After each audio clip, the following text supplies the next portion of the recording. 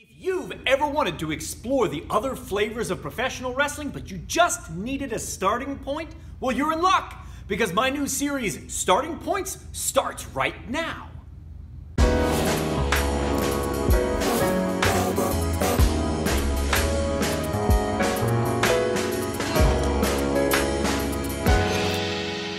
I'm Mike Quackenbush, and this is Till We Make It. And if you are passionate about the craft of professional wrestling, and you're never done learning all about it, then you're in the exact right place. So make sure to join the Till We Make It tribe.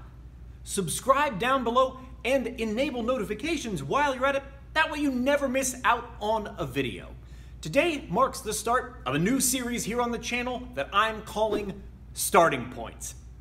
When wrestling first started to take over every aspect of my life, back when I was a teenager, I wanted to ingest it all. I started rabidly collecting VHS tapes of professional wrestling from all around the globe. I wanted to expand my tastes beyond just what was being served up to me on cable TV every week in southeastern Pennsylvania. But in many cases, I really struggled to understand and genuinely appreciate these other forms of professional wrestling because I had no context. I didn't fully grasp what was taking place, especially in the cases when that wrestling was being presented in a foreign language. All of that was a barrier to entry, which in many cases I found a bit daunting.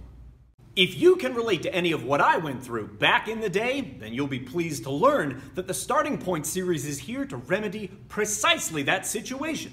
I'm here to aid you as you start to expand your tastes in professional wrestling outside of just the corporate sports entertainment offerings that get cranked out of the sausage factories week after week. So up first, I want to crack open just one aspect of Puroresu, Japanese pro wrestling. And we're going to start with the heavyweights. And to supply some really critical context for understanding what we're going to see, well, we got to lean on a couple historical heavyweights to help us get there.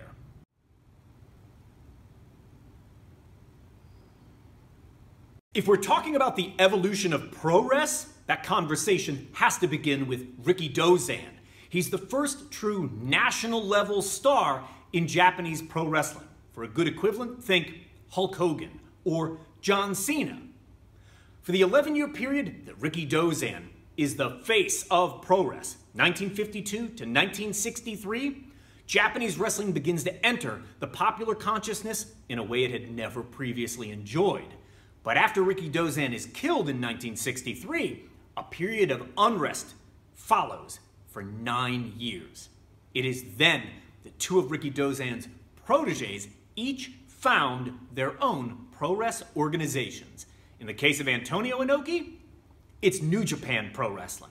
In the case of Giant Baba, it's All Japan Pro Wrestling.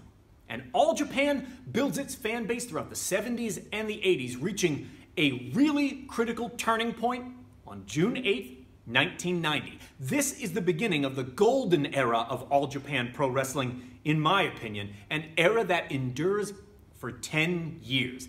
It is on that date that aging veteran of the squared circle, Jumbo Tsuruta, passes the torch to young up-and-comer Mitsuhara Misawa. And what follows is an incredible series of heavyweight-dominated main event matches that are as gripping as any you will ever see. Mitsuhara Misawa cuts his teeth in the 80s, wrestling under the guise of Tiger Mask 2. He's the second man to don the mantle of the popular anime character after the original, Satoru Sayama, retired from pro wrestling in 1983. But eventually Misawa unmasks and starts wrestling under his given name. In the 1990s, in All Japan Pro Wrestling, the main event heavyweight scene is dominated by Misawa and his eternal rival Toshiaki Kawada, as well as guys like Kenta Kobashi, Akira Taue, rising star Jun Akiyama, and choice guest stars like Dr. Death, Steve Williams.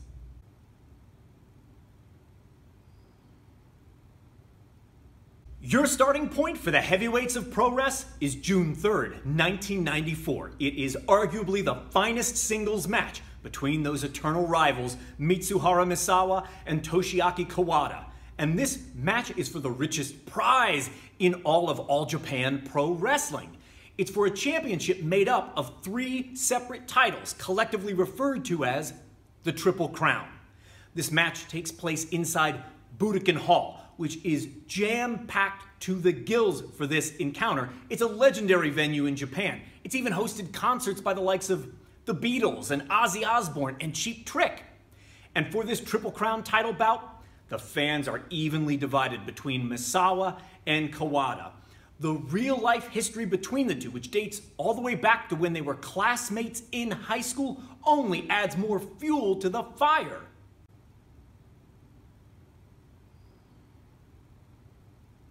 Okay, so here's what you need to know about these guys before you watch. Misawa is clad in his classic colors, green and white, and his signature moves include an elbow strike, the face lock submission hold, and the Tiger Driver, a double underhook power bomb which he sits out with. It's a move he himself innovated back when he was wrestling under the guise of Tiger Mask 2.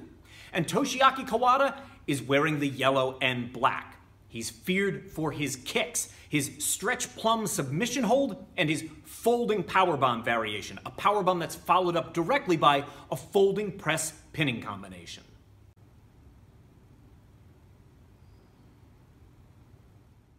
An important note about All Japan in this era. Close-fisted strikes, punches, are an instant disqualification in All Japan Pro Wrestling. So during the course of this match, when one of the competitors throws an even questionable blow at his opponent, you're going to see the referee is all over him.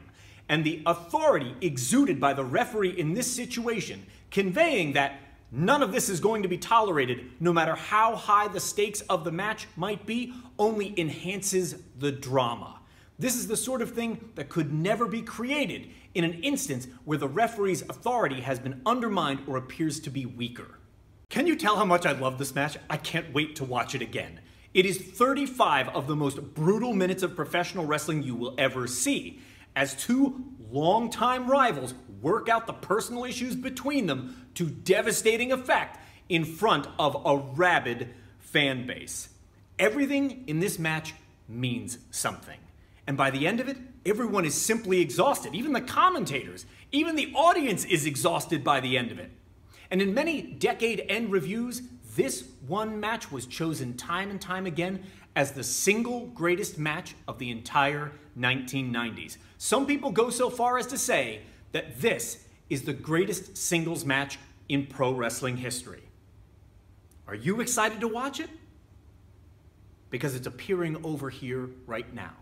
Leave a like before you click on it, and then let's dive in to Misawa versus Kawada 6-3-94.